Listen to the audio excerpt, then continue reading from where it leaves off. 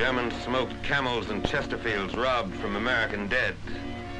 And the Nazi cameraman filmed it to amuse and reassure the moviegoers of Munich and Berlin.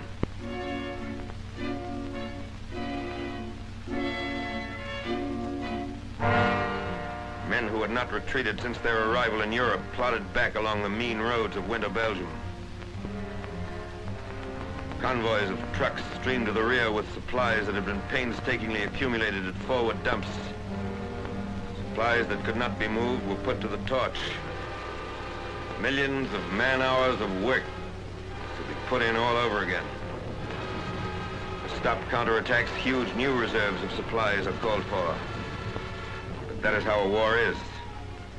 Wasteful, unpredictable, uncertain, dangerous, demanding constant wariness, constant preparation for the worst, a constant and unflagging spirit in the face of all alarms and disasters.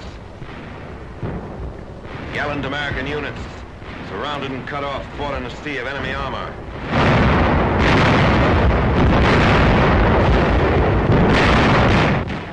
Anti-aircraft guns were fired point blank as anti-tank guns until they were overrun.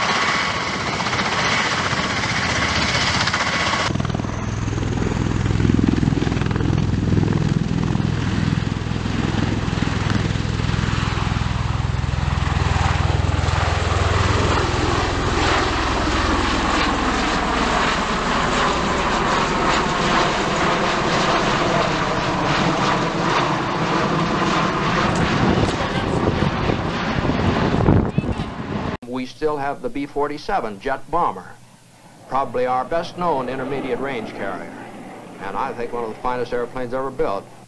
For the last 6 or 7 years, the B-47 has been the all-around workhorse of the Strategic Air Command, capable of delivering nuclear weapons from the perimeter of our defensive line, from the bases in NATO and other allied countries to almost any target we might have to strike. And just as the ICBM blends with the long-range man bomber, Bakers, quartermaster, and line of communications troops picked up their rifles and fought tenaciously against Nazi columns. The weather cleared and the Air Force took to the skies to bomb and strafe and fight the rejuvenated Luftwaffe to the ground.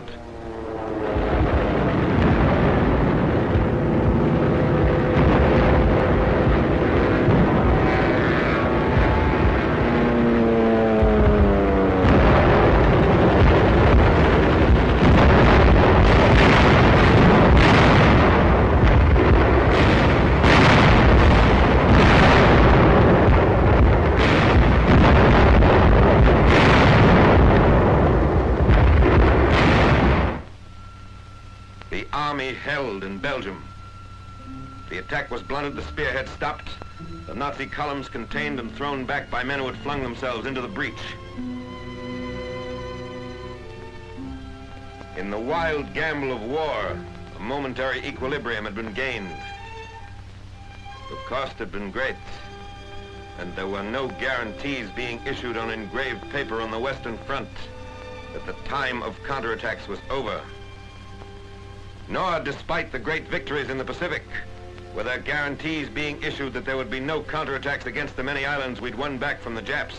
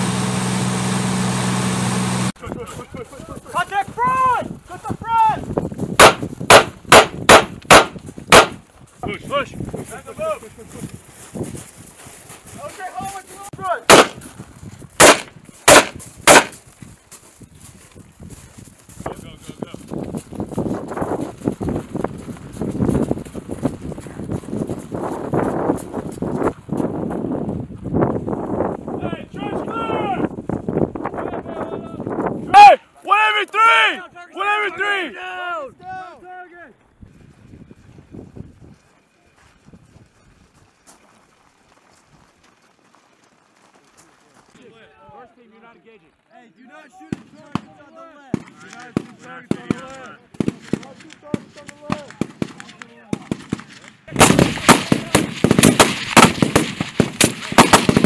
left. Roger, second squad, pick up and move. Bentley, hurry up and get your team set.